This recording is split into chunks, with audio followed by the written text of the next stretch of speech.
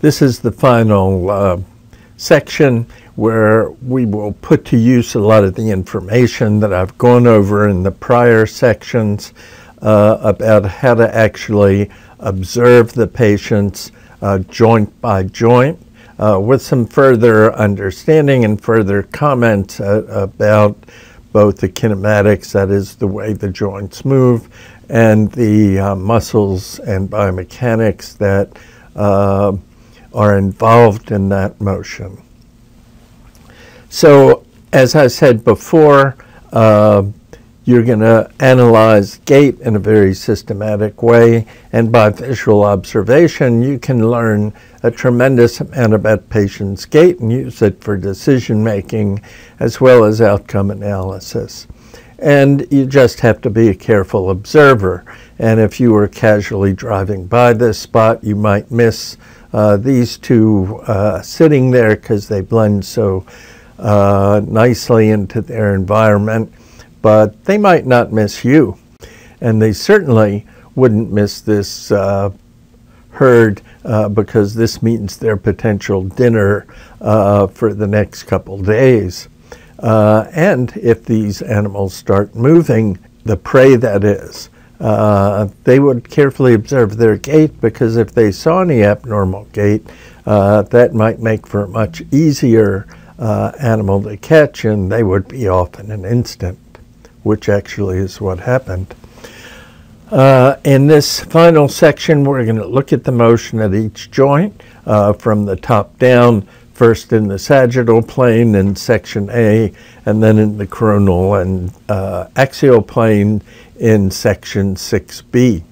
First, we'll look at the hip and pelvis. Now, the pelvis is actually difficult to see in terms of its movement, and there isn't much movement, but you can gain some insights into pelvic position by looking at the posture, particularly the lumbar spine, because if you see the lumbar spine in lordosis, this probably means the pelvis is in an anterior tilted position, whereas if the lumbar spine is flattened, this coincides with posterior tilt. So if we look at how the hip joint moves, it's the simplest of all the joints, because it's just flexion extension, so that as the gait cycle is initiated at the initial foot strike here, the hip is in maximum flexion, and then through stance phase the hip extends fully and then flexes again through swing phase. So it's basically extension, which powers the hip extensors to move the center of mass forward, followed by flexion to pre-position the leg to accept weight for the next step to continue to power the trunk forward. And here it is graphically represented. You can see at the beginning of the gait cycle at foot strike, the hip is in maximum flexion and progresses to maximum extension until it flexes through swing phase. So this is the graphic representation of what you're seeing visually, and you can actually, if you have a gait lab or look at gait lab studies, see the actual degrees of flexion extension. So you start stance phase and maximum flexion, you progress to maximum extension at the end of stance phase, and then flex through swing phase so that you can begin the next gait cycle. So that's the hip. The hip is powered by the hip extensor muscles, which are the gluteus maximus, and the hamstrings, which act as accessory extensors when they work concentrically to extend the hip to bring the center of mass forward. The gluteus maximus basically never works eccentrically.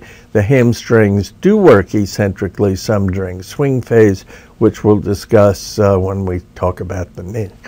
So that's the hip motion. So when you observe the patient, that's the first thing you look at, the hip. Then we'll progress down to the knee. And the motion at the knee is a bit more complex. It's not just simple flexion extension. And you'll see here on the skeleton that at the beginning at foot strike, the knee's in full extension, but then it flexes a bit through initial loading period, and then fully extends through mid to late stance until the toe comes off the ground, and then it flexes through swing phase. And that's shown graphically here, that you land in relatively full extension, but then you go into some knee flexion as you load the limb. This serves as sort of a shock absorber to the internal knee structures, because if you landed in full extension, that would create a lot more impact loading on the cartilage and the menisci. And also it serves to dampen some of the oscillation of the pelvis up and down, that is the pelvic up and down motion, which helps to conserve energy. But then you extend fully through mid to late stance until swing phase, when you begin to flex again. Now, it may be surprising to many people that actually the quadriceps, which are hip extensors, is not terribly active in stance phase. And indeed, if you landed with your knee in full extension, you wouldn't need your quadriceps at all. But the quadriceps functions to help support the knee during that initial wave of knee flexion, but then you can see between mid and late stance, the quadriceps totally turns off and really does not help to support the knee during stance phase. What keeps the knee in extension during stance phase is the ground reaction force of the ankle, which is stabilized by the gastrocsoleus, which prevents excessive dorsiflexion in stance and helps to maintain the knee in full extension. So in addition to looking at the knee in stance, we also want to look at the knee in swing. And the normal knee flexion in swing is 60 degrees, which is necessary in order for the foot to clear the ground. There are certain situations, such as patients with cerebral palsy, where the rectus femoris is active during the entire swing phase and thereby inhibits the normal flexion of the knee, which causes a stiff knee gait, and adaptations must be done to achieve foot clearance. The way the knee flexes is actually not through concentric activity of the hamstrings, but actually eccentric activity, which maintain a certain level of tone in the hamstring. So as the hip flexes, the hamstrings act as a tether, which causes knee flexion as the hip flexes to allow this flexion wave in swing phase. And there it is graphically, the knee flexion in swing phase. Finally, the ankle, which is the most complex of all the joints, because you have some plantar flexion at loading, dorsiflexion through stance, followed by plantar flexion at toe off, followed by dorsiflexion through swing. I went through that rather quickly because I'm going to go back through it again in more detail, because the motions of the ankle are referred to as the ankle rockers, that is, the motions of the ankle during stance phase. And so we have 3 ankle rockers, each one defined by the phase of gait and by the motion that occurs during that point. So the first one is with loading. Since you load on your calcaneal tuberosity, but the ankle joint is located anterior to this, as you load, the foot is passively going to be pushed into plantar flexion.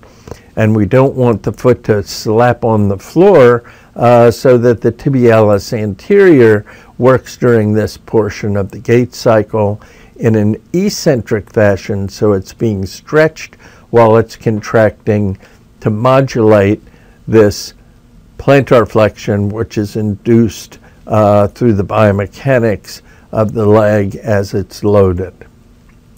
So once that occurs, then the foot is flat, and then we begin second rocker, which extends through stance phase. And second rocker is interpreted as dorsiflexion of the foot, but it's not actually moving the foot into dorsiflexion. It's the tibia advancing forward on the planted foot. But if you measure the angle of the tibia with the foot, you would see that there is dorsiflexion occurring. And this is controlled by the strong eccentric contraction of the gastroc soleus. And if the gastroc soleus is weak, then the tibia can advance excessively forward, and you end up with a crouch type situation where the quadriceps has to work excessively hard in order to keep the knee from collapsing. This creates fatigue in the quadriceps. It creates excessive patellofemoral forces, and in addition, the patellar tendon becomes stretched out and you end up with patella alta. So this is a situation which may occur naturally, but more often occurs because of lengthening of the Achilles tendon or portions of the gastroc soleus complex. So it's much better to have the gastroc soleus a little tight and have your knee stable than it is to have a weakened gastroc soleus and end up in this crouch position, which creates a situation which is very difficult to deal with.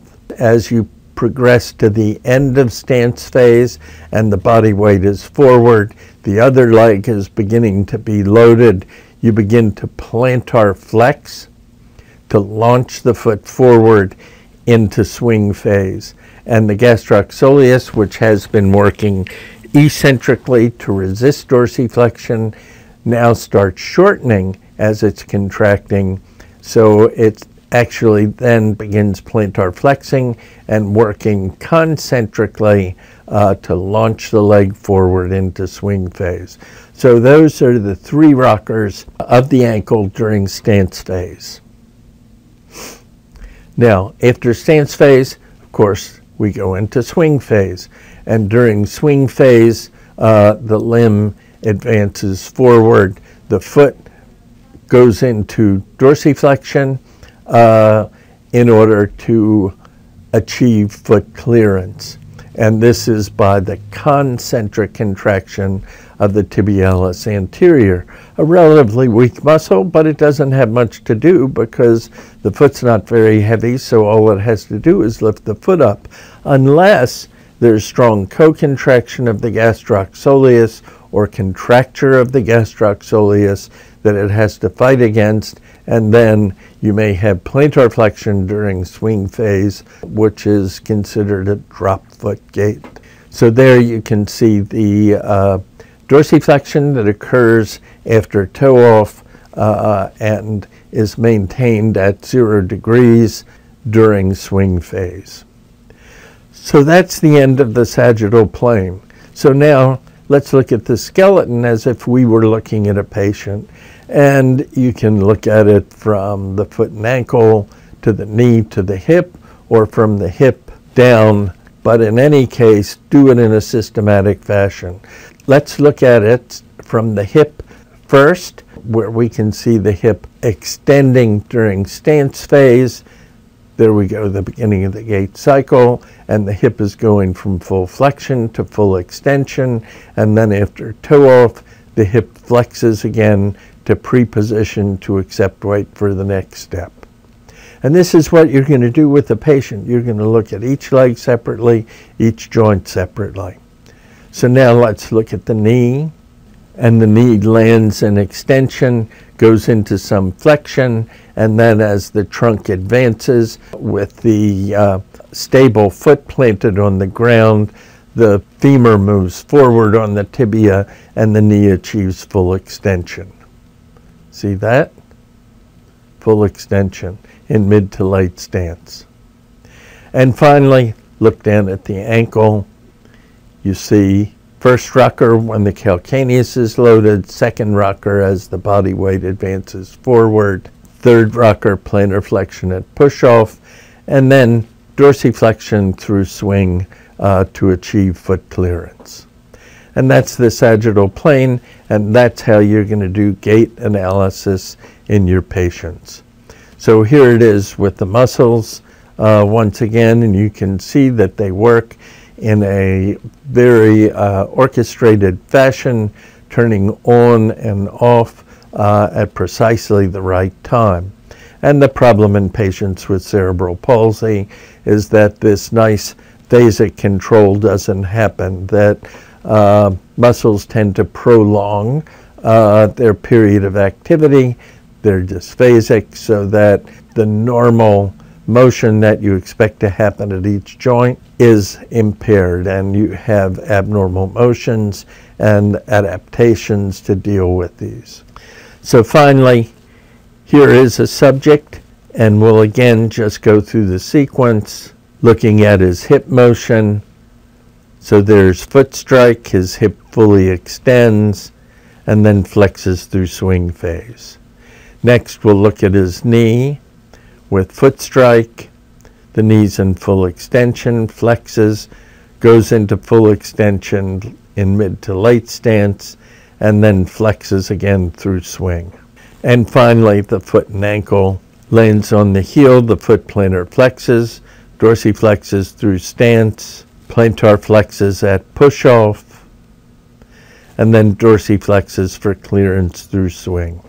So that's precisely what you're going to do with the patient, and in subsequent postings I will have some patient examples so you can see how you can use this skill to analyze the abnormalities that a patient may have in gait, and then come to some conclusions about interventions which you could use to correct those abnormalities, or at least make them less severe.